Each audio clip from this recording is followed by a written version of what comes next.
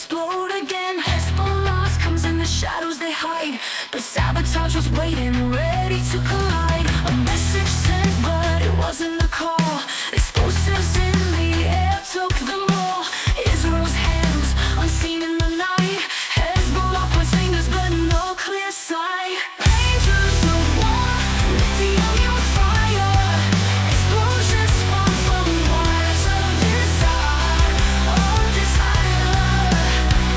5,000 voices silenced in one deadly move. A battle attack, but no one to prove. Who's behind the glass? Who holds the blame in this dangerous game? No one's the same.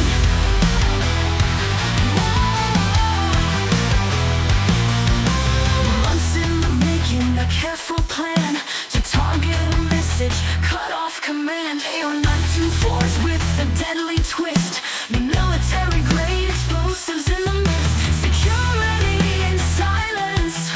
The pagers seem safe. The plastic explosives sealed their fate. RDX or pain.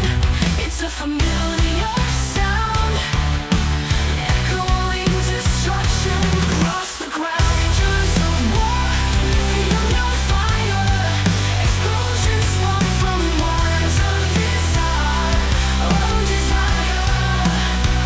5,000 voices silenced in one deadly move. A battle attack, but no one to prove. Who's behind the glass? Who holds the blame in this dangerous game? No one's the same. Lebanon burns as the conflict heats. Who hacked the supply chain? Who set the beat? The battle escalates, the tension grows. Who's next to fall? Only time will show. In the fog of war, the truth's hard to see, but those pagers won't bring back the key. Communications lost, but the fight lives on in a world where trust is long gone.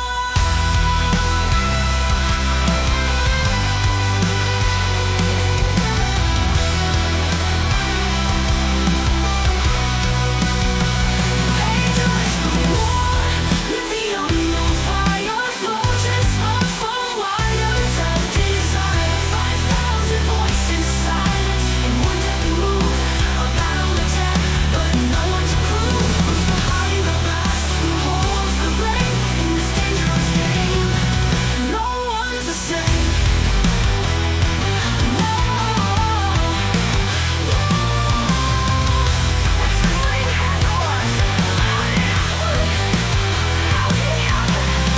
And it happened. Lithium batteries can catch fire or explode, but in the attack on pagers in Lebanon, the devices are more likely to have been hacked. Matthew Ward Agius with agencies 14 hours ago.